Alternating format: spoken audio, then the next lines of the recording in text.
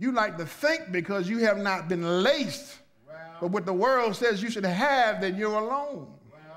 But somewhere in the text it says that I'll never leave you nor forsake you. Somewhere it says that if you stay in the details, I'm going to give you what you're looking for. Huh? If you walk with me, I'll get you the right man. Don't have to do your own thing to get him. If you walk with me, I'll give you the right woman. Don't have to compromise your goals or your values to get somebody just to say, I got somebody. He's in the details of your life. He knows what you want. He knows what you need. And I guarantee if you trust in him, he's going to lay a table before you. Won't he lay a table? Yes, sir. Won't he prepare a feast? Yes, sir. You just got to know how to eat when the food comes.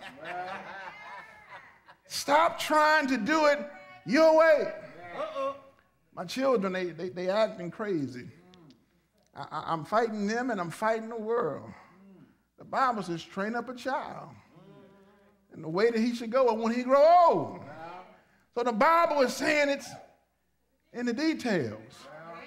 You just got to follow my instructions. Look at your life and put yourself in Exodus 26. I need you to wake up in the morning. Say a prayer to the Father. Not a prayer of being selfish, but a prayer of, Lord, what will you have me to do for today for you? I need you to walk taller than what you've been walking. There's no way in the world a child of God should walk with his head down low. I need you to walk into the kingship that I've given you. You are children of the high God, so therefore you need to walk like you somebody. It's in the details. If there are situations that present to you throughout the day and you know they are not wrong, and you fail to speak up, you are not doing God's assignment. We are here because we are the salt of the earth. We add flavor to an otherwise dead place. And so you got to take your rightful position and say, you know what? I'm going to step in here because God has called me to step in. Everything in your life, every day when you wake up, God is designing you to follow his plan. I'm going to say this and then I'm done. Come on, Reverend. Come on. My son Jalen had got the game Life. And he said, look, I want y'all to play Life with me. And I said, did you read the instructions? And he said, yeah, I got this. So I come to the board, and he got everybody's pieces laid out. And I'm starting to play this game, and I'm saying to myself, something ain't right. I said, Dad, did you sure you read? Yeah, I read. You don't never trust me for anything, Dad. Why? Because I know you. And so he's saying, well, trust me. I'm like, yeah, okay. And as we get to play, we realize that he has just glossed over the details. He wanted to play so bad that he thought that he had an idea of how to play the game. But he missed all the details that help you play the game.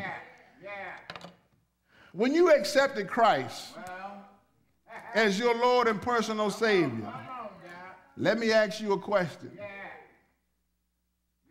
Did you just jump in and start playing? Or did you read the details?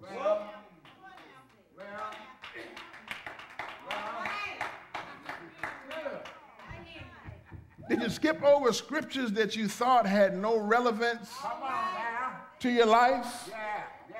Or did you read them to find out, Lord, what are you trying to tell me in this particular text? When it came time for prayer, did you pray, now I lay me down to sleep, I pray the Lord my soul to keep. If I should die before I wake, I pray the Lord my soul to take. Amen.